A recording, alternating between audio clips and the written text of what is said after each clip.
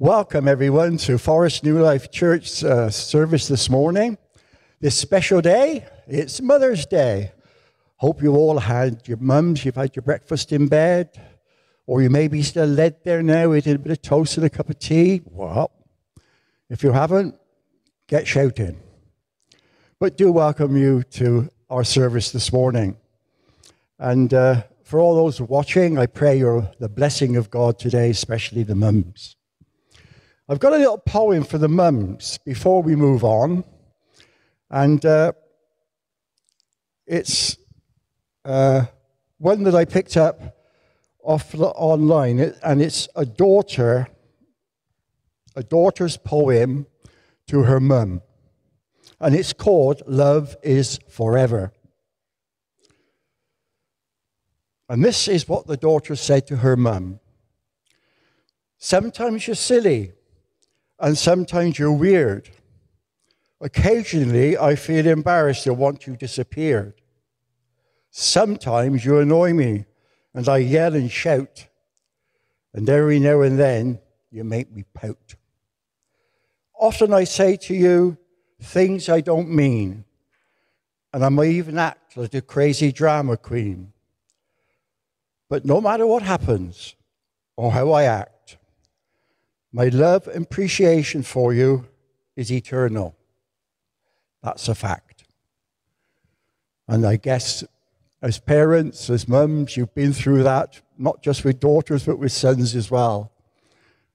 So I can remember the paddies I had when I was young. And used to say things and do things that upset me now, that I ever treated my mum like that. But as you, no doubt, as me, I've had a blessed mum. Right, we're going to do a short time of prayer just to start the service off. Then we'll worship, and then we'll do a little time of prayer just before Tim, who's going to be our speaker, brings the message this morning.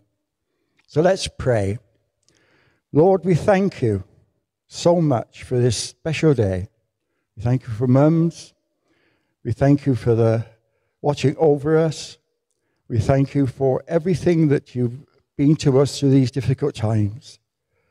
When we felt down, you've lifted us up.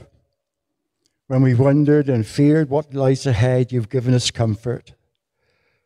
And we thank you, Lord, for that. And as this morning we worship you and we praise you, we listen to your word, I pray, Lord, that everything that is said will bring glory to your name.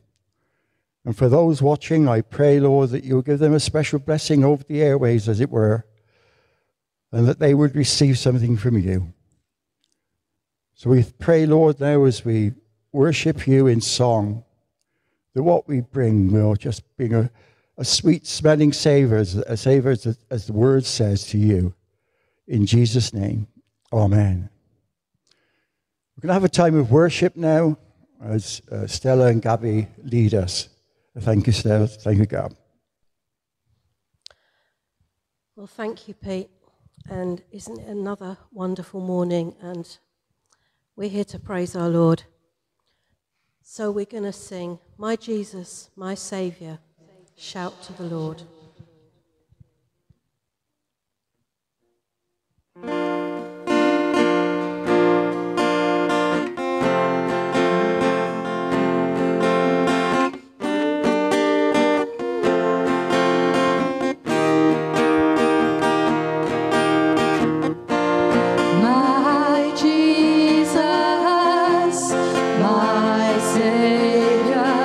Lord, there is none like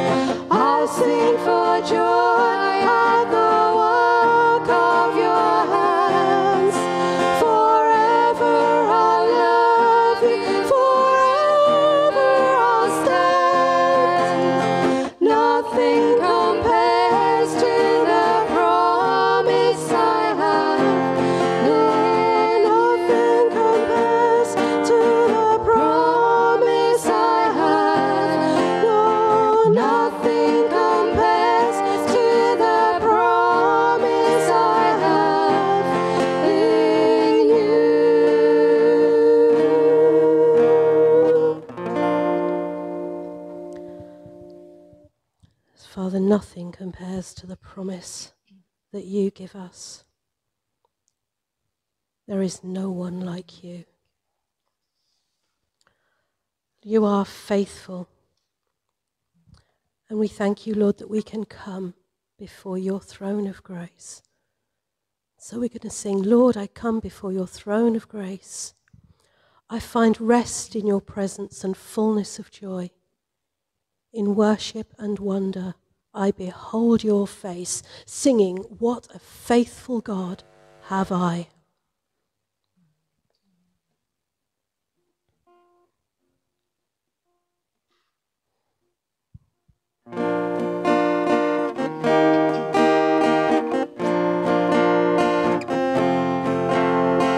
Lord, I come before your throne of grace. I find rest in your presence and fullness of joy. In worship and wonder I behold your face, singing, what a faithful God have I. What a faithful God have I. What a faithful God. What a faithful God have I. Faithful in every way.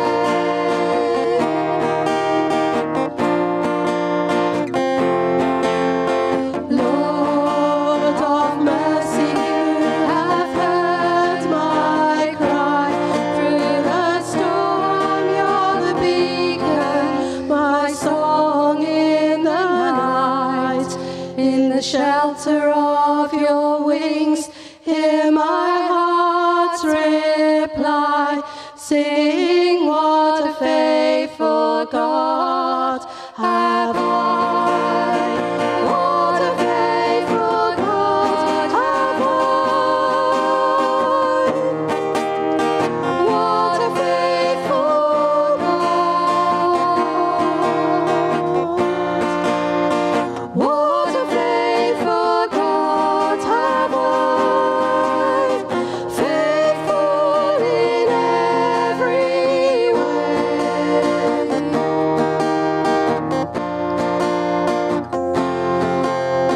Lord, all sovereign, grant in peace from heaven. Let me comfort those who suffer with the comfort you have given. I will tell of your great love for as long as I live, singing, what a faithful God have I. What a faithful God have I. What a faithful God. What a faithful God have I. Faithful in every way. What a faithful God have I. What a faithful God. What a faithful God have I. Faithful in every way.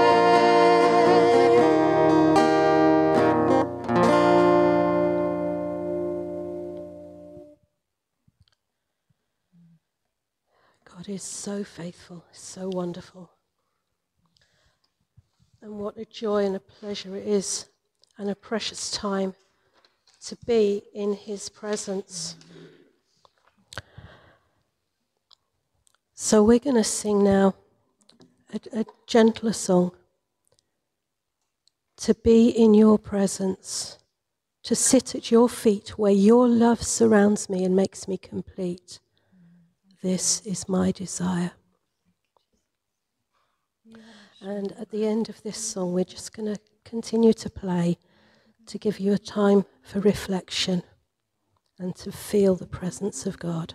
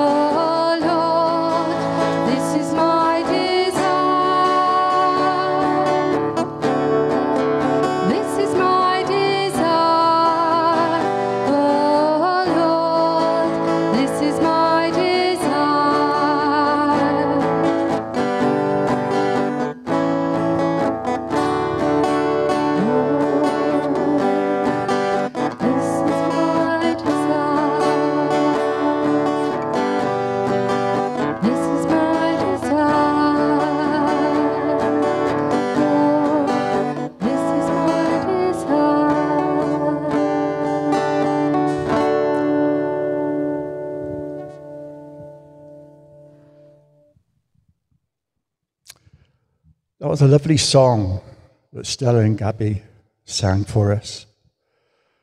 And the Spirit of God was on it.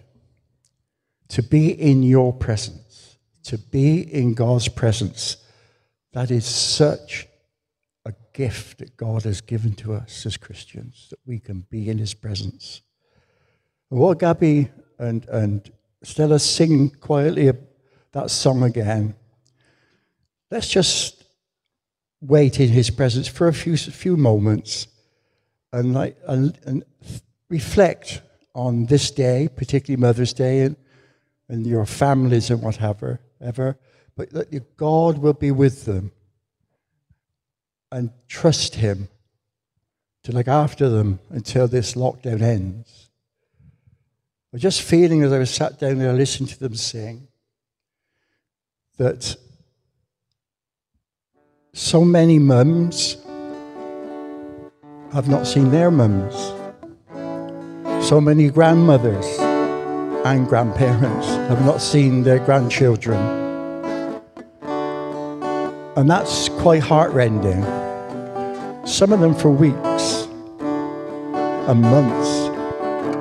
Let's pray and just reflect now that where they are, that those, because even though you haven't been there, you've been there in spirit, you've been there with your love.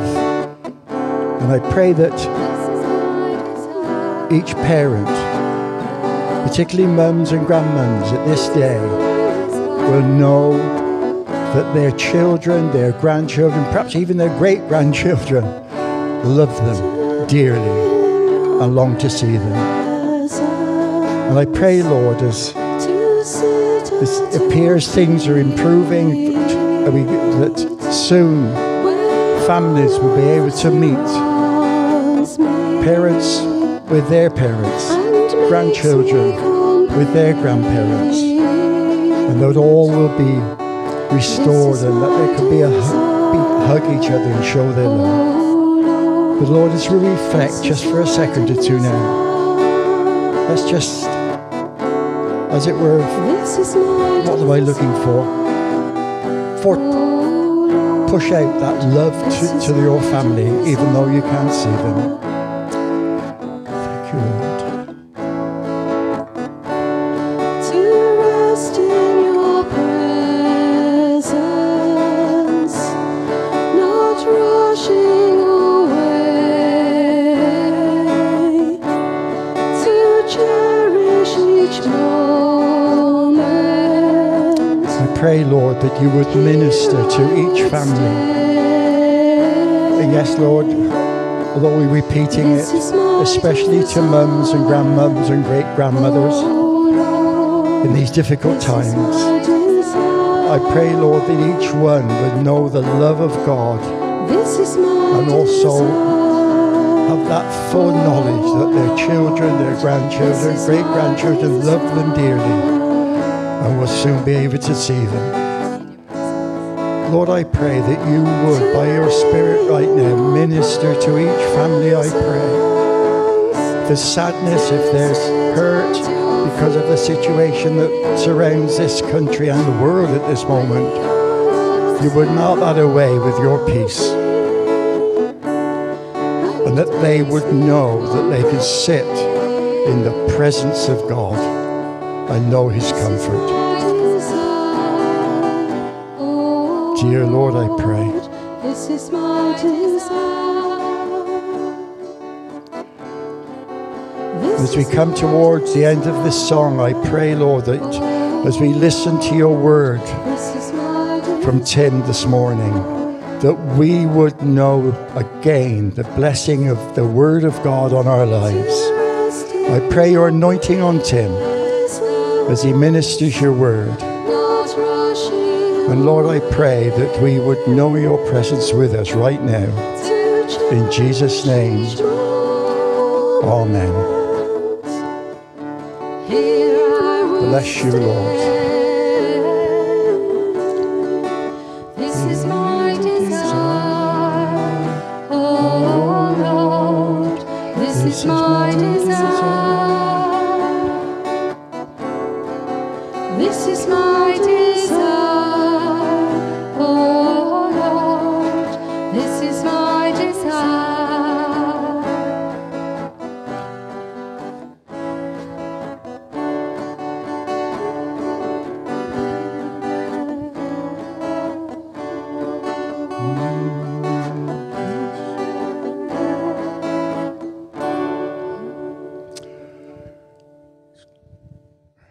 Well, Lord bless you, Tim, as you come to minister and pray God's anointing on you. In Jesus' name, amen.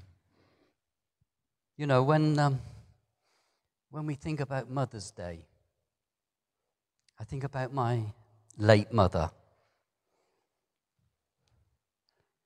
She was a product of the Welsh revival.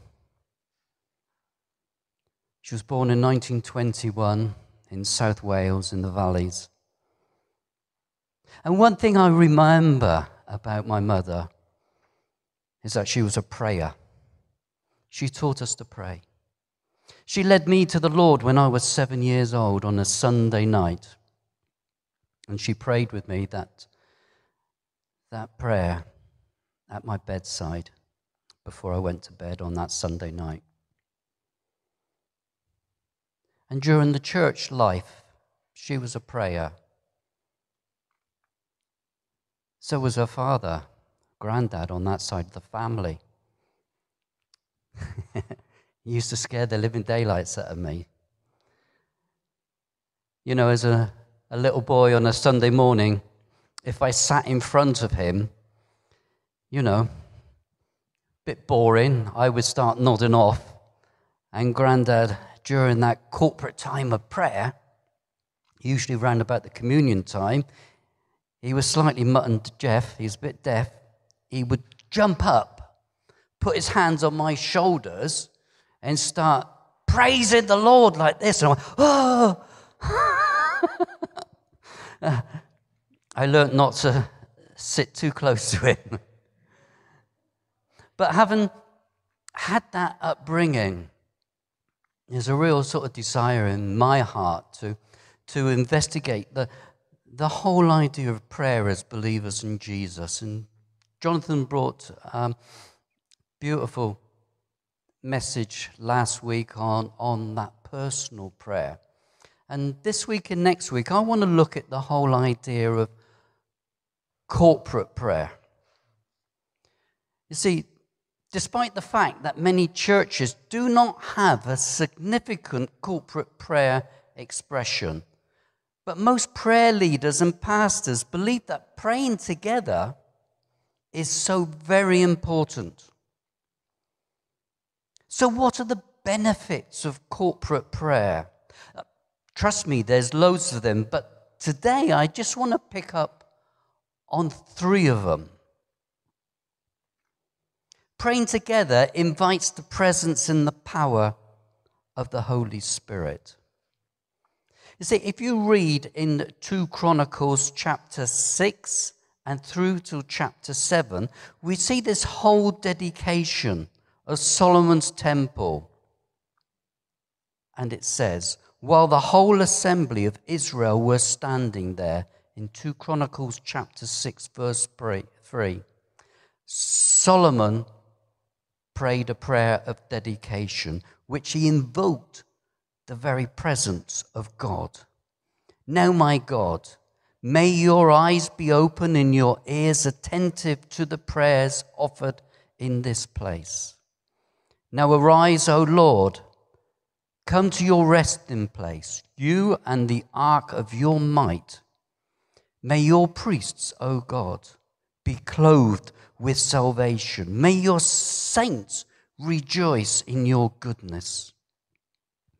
Of course, if you read the whole account, God's power came in a dynamic way that the priests couldn't minister. You see, there's a different atmosphere in churches that pray together and who have praying people.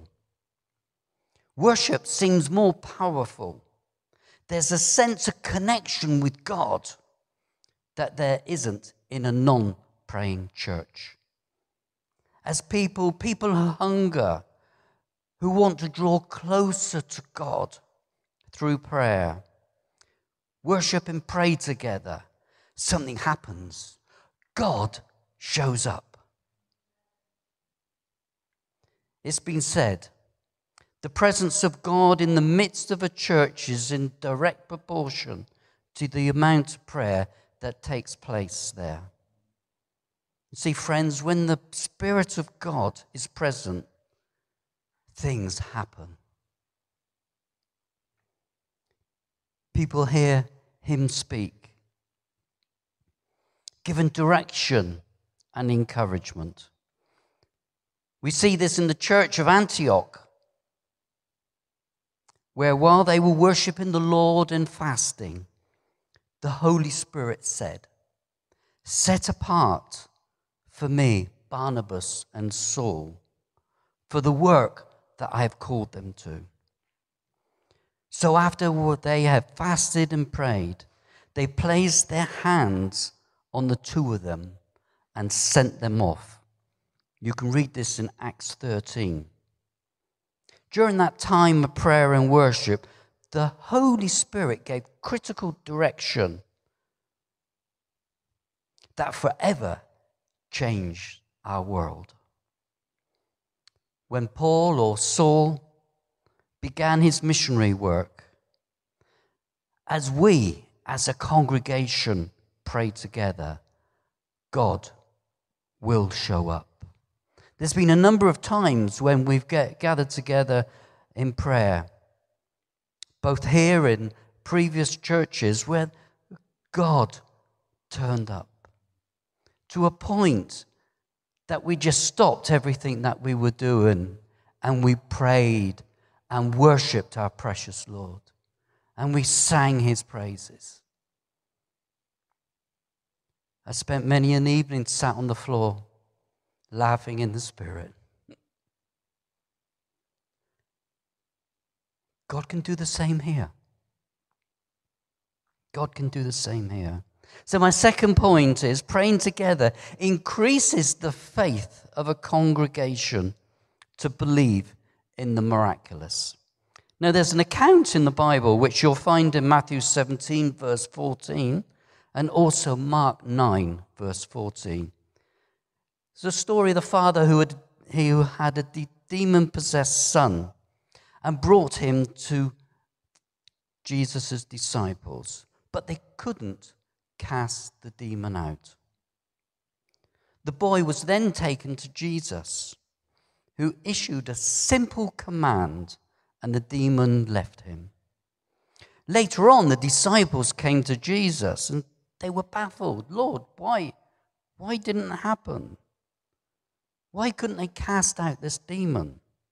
Of course, this account happens when Jesus sent the disciples out by two into all the villages to heal the sick and cast out the demons.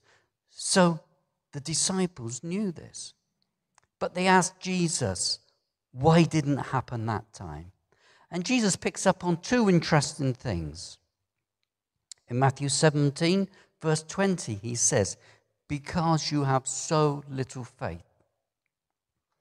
And then he brings up in Mark 9, verse 29, "This kind comes out only by prayer." I'm wondering if the disciples attacked this demon issue cavalier or maybe routine. They knew the words to say, the steps to take, but nothing worked because they hadn't prayed enough. Their faith was not there as a result. You see, there's a clear connection between prayer and faith beyond the fact that we're supposed to pray in faith. I believe that the most significant thing that is lost in the church today is corporate prayer. Because as we pray together, our faith grows. There simply is no expectation that God will do the miraculous. One of the main reasons why churches are stagnant and do not see God at work in a miraculous way in their midst is most of the churches and individuals do not know what it is to pray in faith anymore. Faith grows as we pray together. That's how it works. Maybe I'm personally going through a tough time. I'm in the midst of it. I try to pray with trust and faith, but it's difficult because I can only see that issue in my life that's predominant. If I go and pray with others, what happens? As a result of others praying with faith more than I have, my faith grows. You see, this also happens in a corporate situation. Let's say, for example, our church is planning an event on the green outside there. I'm a bit skeptical of the plan. I think it's beyond what our church could afford. I began to pray with others regarding this. God now puts a heart of trust in me. He brings me to unity with those that I'm praying with. He gives me faith to believe him for the miraculous. His vision and plan for our church. When I only pray by myself, that is less likely to happen.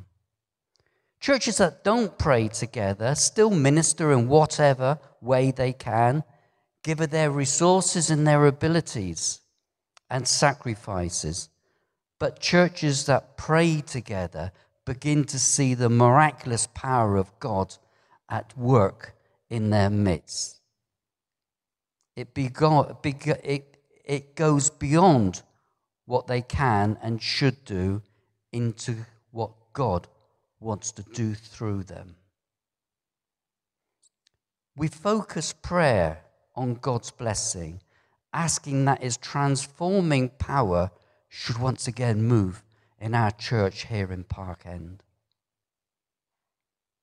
If we increase the level of praying together amongst our congregation, we will see more miracles happen as our faith rises. I don't know about you, but I have a desire to see that and be part of that. For our faith to increase and for God to move miraculous. My third and final point is this. Praying together moves people from seeking their own purposes to desiring God's purposes. There's a funny story I heard a number of years ago about this single woman who used to come along to the prayer meeting every Monday night, and she used to pray for her husband. And the minister got a bit tired of this, and he took her to one side and gently said to her, maybe you need to pray for something a little bit different than praying for a husband. So the next Monday night she got up to pray, and she prayed for her mother-in-law.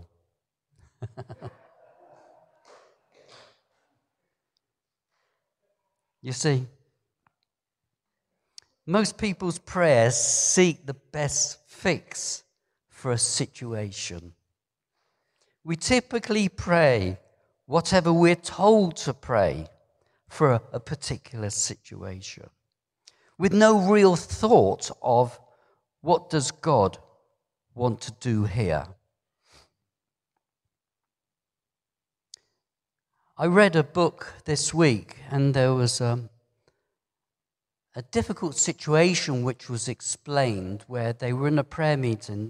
The minister's wife was dying of cancer, and the church came round the minister and they were praying, and it was quite a dynamic meeting. And they were praying that the Lord would touch her. The author of the book was in on that prayer meeting, and she was only pretty young from the way she wrote the account. She was listening to God. And God said to her, they're praying against my will. I want her to come home. I'm desiring for her to come home. And for that young woman who was the author of this book, she timidly spoke to the minister and said, we're praying wrong. We need to be praying that she goes home to be with her Lord. And they stopped the prayer meeting. And the Spirit witnessed within their heart that what they were praying for should be that the Lord would bring her home to glory, and that the Lord's Spirit would minister to those, her husband and family, that were left behind. You see, as a church, we really need to be in tune with what we're praying. You see, things can happen dynamically when we pray together. We start to let go of those desires, and we start to see what God wants to do and what God wants from us. Attentive ears and an open heart and an open mind. You see, as a church, when we start doing this, it has a huge impact on the ministry of the church and the decision making. If people pray together over an issue, even if people come to prayer thinking that they know what the church should do, when we pray together, God opens the desires in our hearts and we are in unity. You see, church, if we pray together, then let us watch and see God work unity amongst us.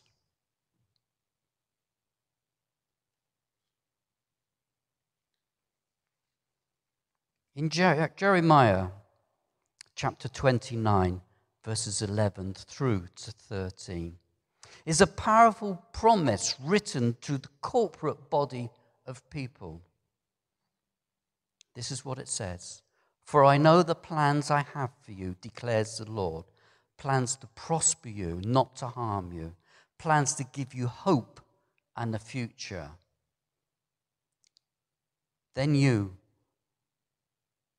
will call upon me and come and pray to me, and I will listen to you. You will seek me and find me when you seek me with your heart. See how inclusive that is? God is saying, if all of you who seek him, you will find the plans that he has for you. If you want to see God's blessing in our churches here in the Forest of Dean, and if you want to see Jesus' transforming power and the dynamic ministry of the Holy Spirit in our midst, friends, we got to pray together. We got to be in unity. It's difficult in this time for us to meet together in a building. But friends, if you have a heart as I have this day, for God to use me, for God to use us in that transforming power, we got to pray together. We got to meet together. We got to praise our Lord. We got to have a desire within our spirit. And we pray that the Lord will give that to each and every one of us. If prayer is boring, then you don't know God. I love talking and listening to my wife. I love her so much. And that is what it is when we're with God. It's two-way communication. We praise him, we worship him, we petition him, we exalt him, and then we need to listen. And church, as we dwell on these scriptures today, and we know it's right for us to grow in faith and see God work in our location, it's so important for us to pray together along the same lines and in unity. Let me pray with you. Father God, as we dwell on these words and we see the scriptures from Jeremiah 29, We see what happened when Solomon dedicated that temple in 2 Chronicles chapter 6 and 7. We see, Lord, that you turned up and you messed up all human plans. And Lord, let us have a desire in our hearts for you to do the same for us here in the Forest of Dean. Father, start that fire here at Park End that would spread across this country of ours in this world. Let us be in unity when we pray to you, Lord, as a family of God, together. Let your will be done. In your precious name's sake. Amen.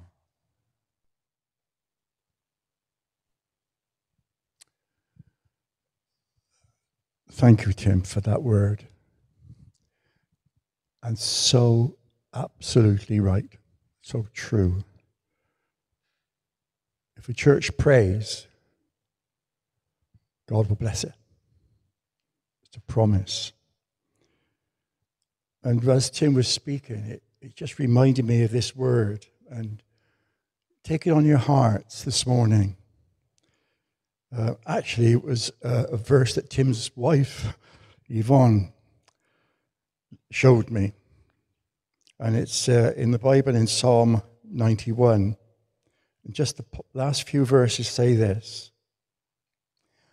I will, this is God speaking, I will answer your cry for help every time you pray. And you will find and feel my presence. Just remember, this is God saying. Even in your time of pressure and trouble. I will be your glorious hero. Amen. And give you a feast. This is getting even better.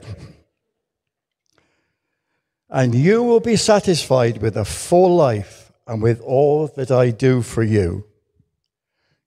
For you will enjoy the fullness of my salvation. That's a promise when you pray. Praise God. Thank you so much, Tim, for your word. And we're going to have a song just to finish our service this morning. But you out there into Webland, just remember that. You may not be even a Christian, but you can still say to God, hear me. Ask God for your help. Ask God to be near you, and you will find his salvation.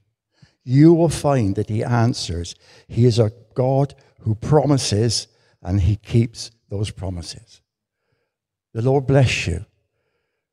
And enjoy, mums, enjoy your special day. Amen.